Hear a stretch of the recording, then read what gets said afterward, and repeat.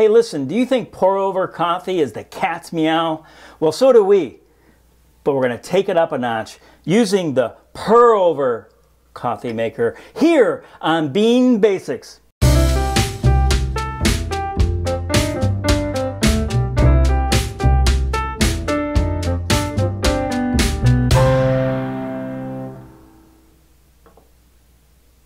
Oh, hey there. Welcome to Bean Basics with Bob and Michelle. Welcome to sunny Saugatuck, and welcome to the Obis Lab. Hey, listen, today we're talking about the pour-over coffee maker. Not the pour-over, but the pour-over. And I don't know if you can see, but it's sort of in the shape of a cat. That is adorable. It's silly, but fun. And we're going to take this straight out of the box. And the idea here is we're going to decide whether this is something we want to keep, something we want to give away, or something we just want to crush and eliminate from the face of the earth. Right? Those are our choices. But we're going to go through a regular pour-over exercise here. Did I say pour-over? Pour-over exercise here. And, you know, a traditional pour-over, now I can't even say purr or pour-over. It's like pour-over. Could be something like a Melita. It could be a Kalita. It could be the Hario V60. It could be a Chemex, right? All those use the same principles, and we're going to apply the same principles here today. Now, the pour-over is about $25. One thing you should know, you can get 2 Melita pour-over holders for $9. So there is a difference. Two Melitas for $9? Yeah, I mean, I think they're so inexpensive that they package 2 in them to get the price up to $9, you know, on Amazon or whatever. So, you know, a Hario decanter would cost you a little bit more. That would cost about $26, $27. So this is in the price range of that, but it has its own little design aesthetic. So let me go ahead and unpackage this for us. And we have some instructions right out the gate, and the one thing I do want to know is the ounceage on this, and it's 350 milliliters if you would try to remember that for us, babe. Got it. And they say 25 grams of coffee, but that doesn't sound right to me, but we'll check that out here in just a minute. We've got, this is ceramic, so we have a nice ceramic cup here, although it feels like the handle's upside down, doesn't it? Like you'd want to hold the handle this way, but it's going that way, right? A little weird. All right. And, but it feels like, you know, sort of solid ceramic. And here is, I think, the purr part of the pour-over. And you got the cat's tail right here and the cat's ears right here. And there's a nose and 2 eyes. I don't know if you can catch that right there. Yeah, it is very cute. Yeah. And it sits like this. So you would be purring over into your own little cup right here. And I do note that there's 2 big holes in the bottom. You know, the Hario has 1 big hole like that, and the Melita has 1 single hole like that. So this would be theoretically a pretty fast flowing filter process, right? With those 2 big holes like that. All right, they say you should use Melita Filter, and if you don't know what a Melita Filter looks like when you go to the grocery store, it looks like that. It's a Melita number 2. And whenever we have a Melita Filter, and I have a number 2 right here, it looks just like that. And the difference between that and a Hario is a Hario comes to a point, the Melita is sort of flat on the bottom. And whenever we do filters, we always fold them on their crimp lines. I don't know if you can see that there's like these crimp lines right here. And it's very traditional to fold them over and then kind of open them up like this. And it goes, and it's a pretty nice fit. It doesn't seem like it's fitting because it's not wet yet, but we are going to wet this down because, you know, with a pour over, it's very traditional to saturate the filter and get out the filter taste. And so you want to get it all wet. And then the other thing that you always want to do is to heat up these containers, right? So when I took them out of the box, they were still a little bit chilled, but putting this hot water through the paper filter will rinse off the paper taste from there, but it will also heat up this part of the vessel and that part of the vessel, so that when we start pouring our water through and the coffee comes out, that the heat isn't stolen from it, right? And so we have this little silly product here, but we're still going to take it seriously how we make this product. Okay, so it was 350 milliliters, and traditionally what we use is 6 grams per 100 milliliters, right? So that would put us in the 21 range. They're recommending 25. I think that's a little bit too much. We know our coffee, we're using BIGGBY Best here today. So we're going to go with 21 grams of coffee, and we're going to grind that for a typical pour over or Hario or something like that. Let me see if I can get that scale started up there. And I'm going to tear it out. There we are at 0. We're going to look for 21 grams. Does that sound right to you? 6 grams per 100? Yep. Yeah, okay. I wonder if they wanted you to use more because it goes so fast. I wonder if that was the idea. Maybe. I'm at 23, right? Yeah, you are at 23. 21, oh on the nail. Wow. How often do I hit it on the nail? Not that often. Right?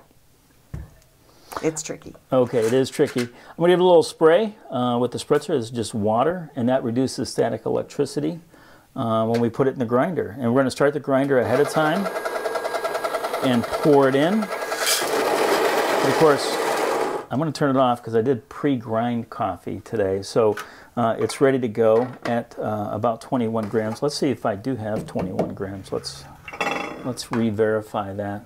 I'm at 0. 20.7. Well, weird. Maybe I should just get a little bit more out of there. All right. Shouldn't take too much more. 20. Ah, there you go. 21.2. Didn't make a difference. 21.2 is close enough. All right. So, and I've preheated some water here, or we're heating up some water. It's at 201, and this is BIGGBY Best, and so which is a dark medium coffee, and so we don't need it to be at the boil. We don't need it at 212. We actually need it just under 200. So I'm going to set this at 199 right there. Okay. We're going to bring our Purr over back and get our coffee in. Here, kitty, kitty. By the way, the coffee does smell great. Here, kitty, kitty, yes. So, you know, this product is silly. It's fun. And our question is, will it work, right? Now, you can see when I poured it in, it's sort of a mountain of coffee. We just want to give it a shake and level it out. So maybe you're not a serious coffee maker if you use a Purr over.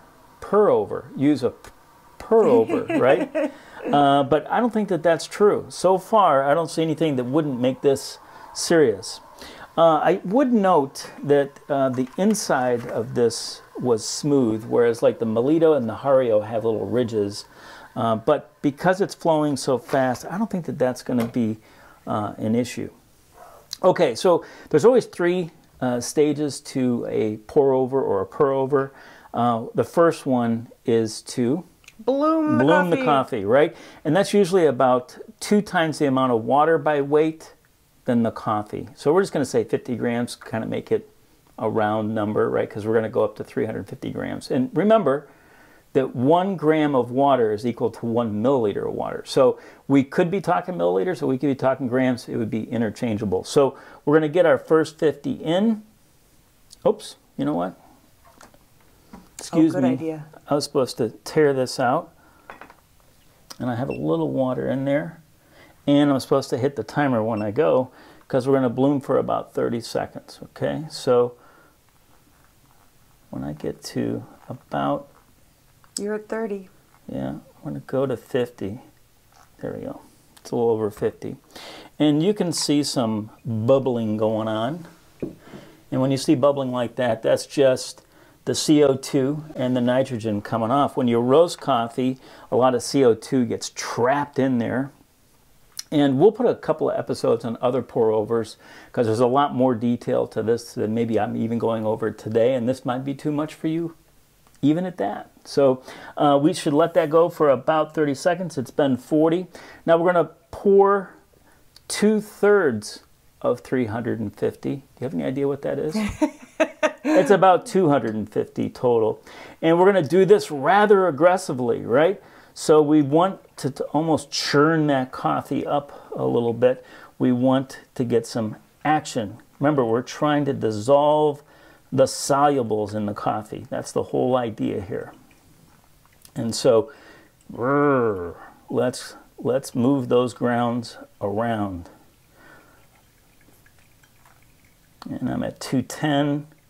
Let's say 250. Okay, so think about the first part, the bloom, kind of being like a volcano, right? You put the water in, and all these gases come out, right? It's an eruption.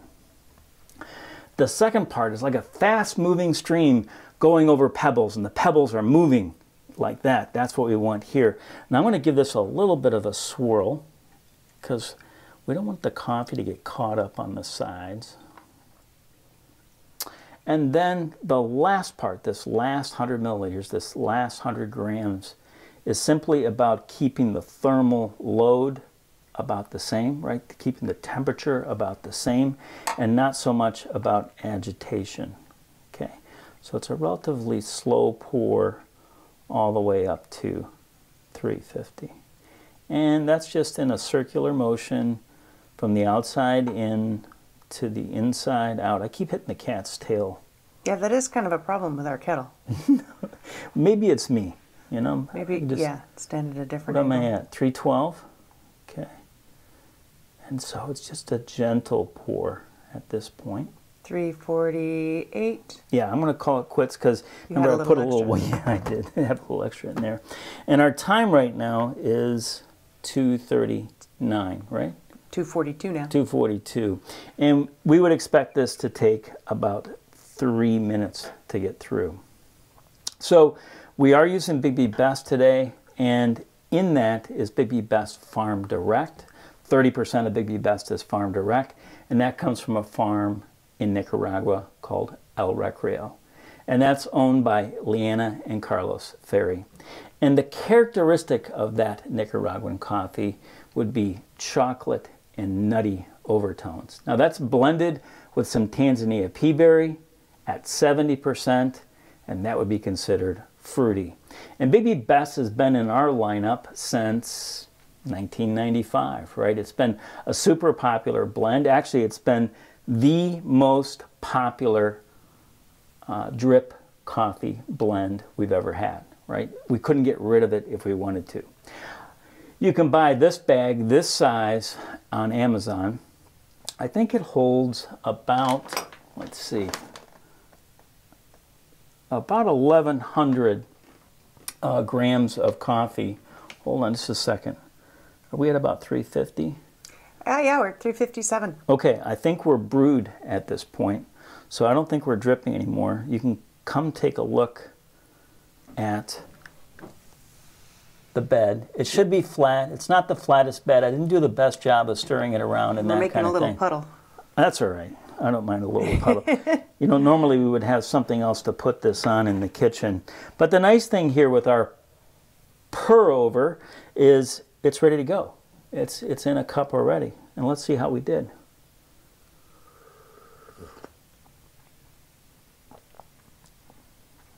We did perfectly. We did absolutely perfect.